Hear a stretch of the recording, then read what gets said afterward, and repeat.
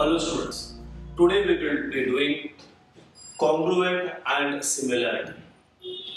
Many students have got a confusion between what is congruent, what is similarity. There are two things, one is the shape and the size. That is your shape and the size. If shape and size both are same, then those are congruent. Only if the shape is same, then we say similarity. If you are seeing the map of world, you know where USA is, where India is, where other countries are. How exactly the world looks, the map also looks exactly the same. You cannot have a bigger map like a bigger paper as what the world is. You will have a smaller map, only the shape is same, the size is not same. That is what is called as similarity. Congruent exactly same. Even for similarity, if you click a snap of yourself, you get this was a small photo. This photo is exactly similar to how we are looking. It won't be of that size, of your size. So we say that is your photo is similar to how we are looking. Now we'll do over a test for similarity. This is what you get over a test for similarity and test for congruence. We'll have test over here. If you see, this is what we are doing is with a triangle. That is, triangles are congruent or triangles are similar. If you see in a triangle, there are three sides, 1, 2, 3, and 3 angles. We need to say two triangles are similar. We do not have to go with all sides or all angles. For congruency, you got 5 tests. For congruency, you got 5 tests. And for similarity, you got 3 tests. Now, what are the tests for congruency? The tests for congruency are, just now I said test for congruence. There are 5 tests for congruence. Keep in mind, 5 tests for congruence. One of the 5 tests for congruence is SAS, Saas Bhi Kabhi Bahuti. That is SAS test. What do you mean by SAS test? If you got this triangle over here and one more triangle over here. Suppose the name of this triangle is ABC. The name of this triangle is PQR. If you got this side and this side is congruent, again then this side and this side is congruent. When you say SAA, that is side, angle, side. That is, two sides should be congruent, and it's compulsory, that is the included angle, this angle should be congruent. Then we can say both the triangles are congruent by SAS. It's compulsory between the sides only, both the angles should be there. So this side and this side is congruent, this side and this side is congruent, and the angles, therefore they are congruent by SAS test. Then we get the next one, tell opposite of this, that is ASA test. ASA stands for angle, side, angle. Now what is angle, side, angle? The same thing. Suppose this is a triangle over here. This is again a triangle over here. Again we'll take the name of this triangle as A, B, this is C, this is P, this is Q, and this is R. Now ASA is, suppose this angle and this angle is congruent. This angle and this angle is congruent. So two angles are congruent. One is this angle is congruent to this angle.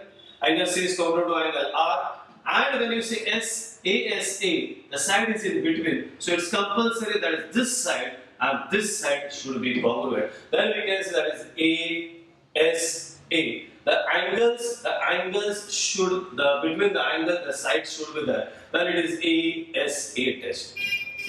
Then we go with the next test, that is called as the easiest test, that is SSS. This is the easiest test.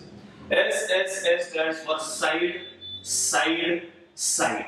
What do you mean by side, side, side? From the name only itself you can make out. What do you mean by side, side, side? Side, side, side. This side is congruent to this corresponding side. This side and this side is congruent, and this side and this side is congruent.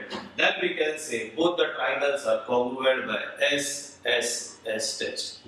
Then we get the next one, that is called as SAA test. Now when we say SAA test, now pay attention. When we say with SAA test, this is triangle ABC. This is a triangle PQR. Now this is side, angle, angle. Now if you take this angle and this angle, this angle and this angle. Now if you check, over here also I took this and this angles over here. But now what happens, the side is not this one, it is somewhere over here. This side and this side is congruent. And now the combination goes, that is SAA. If two angles are there and the side is in between, then it is ASA, or else it is SAA test. The next one is called as hypotenuse side test. The next one is called as hypotenuse side test. What is the hypotenuse side test? It is only applicable for a right angle triangle. It is only applicable for a right angle triangle, because in a right angle triangle only you will get an hypotenuse. The name itself says it is hypotenuse side test. The hypotenuse should be congruent, and any one of the sides should be congruent, that is this side and this side. So if you will check with that two sides are angle, you will not have this test, because between the side the angles are not there. In this right angle triangle, the hypotenuse and the side is congruent, therefore it is called as hypotenuse side test. Now if you check with this test, all 5 tests, you use 3 SAS, ASA, SSS. Out of that 6 things, you are using only 3 things. 3 terms are left, maybe the sides are left, maybe the angles are left. So now if you go with SAS, you did 2 sides and 1 angle. One side is still remaining. If these 2 triangles are congruent, if you say this way, that is triangle ABC is congruent, this sign is for congruent to triangle PQR, and that is by SAS test. If you say the triangles are congruent by SAS test, then one side is left, which is that BC, and over here QR. So you can say that segment BC is congruent to segment QR, and you need to write the reason, that is corresponding sides of congruent triangle. We call it as the corresponding sides of congruent triangle. That is the remaining sides and even the remaining angles are congruent. Now which is the angle which is remaining? This angle. What is the name of this angle? Is angle ABC. So you can call this as angle ABC is congruent to angle. The corresponding angle is this. If you say what do you mean by corresponding? In this triangle, this angle is on the left. In this triangle also the angle is on the left. Is congruent to angle PQR, but the reason will be that is CACT, that is corresponding angles of congruent triangle. Again I repeat, corresponding angles of congruent triangle. You did one angle already done. Now we did this angle. There's one more angle which is that. This is the angle. Again we can say that angle ACP is congruent to angle. This angle ACP will be congruent to angle PRQ, and you will have again that is CACT. So whenever you go with this particular test, again I repeat, there are 5 tests: SAS, ASA, SSS, SAA, and hypotenuse side test. Out of 3 sides and 3 angles, whenever you go with a test, you require any 3 sides or angles. That is, totally 3 sides or angles are required. So that always remember, when you prove that angles are congruent, the remaining 3 sides or angles are also congruent. If the sides are congruent, then we say CSCT, corresponding sides of congruent triangles. If you write angles, then it will be CACT, that is corresponding angles of congruent triangles. This is your congruence. Now we'll do with similarity. What are the tests for similarity? There are 3 tests for similarity. There are only 3 tests for similarity. You can call this as A.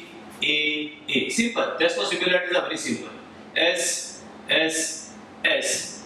And the third one is S, A, S.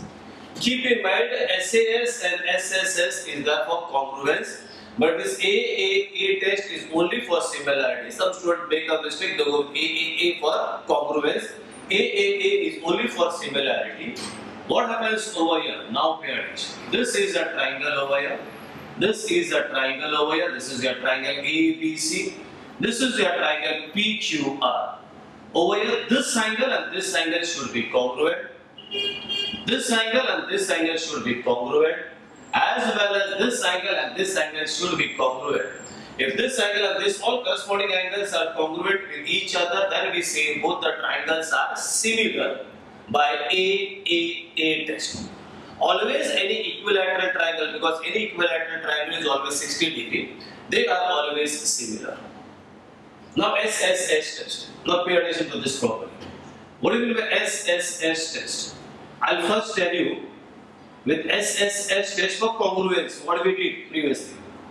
For SSS test for congruence, you need this side and this side should be congruent. This side and this side should be congruent. This side and this side should be congruent. Over here for similarity, they are not congruent, they are in proportion. What do you mean by they are in proportion? Suppose this side is 2, this is 4. This side is 3, this is 6. This side is 4 and this is 8. Now what happens over here, if you try this side, AB upon, you try this one, PQ. What do you get the answer? That is 2 upon 4 and 2 upon 4 is 1 upon 2. Then you go with your next corresponding side, that is AC upon PR. AC is 3, PR is 6. Again you will get 1 upon 2.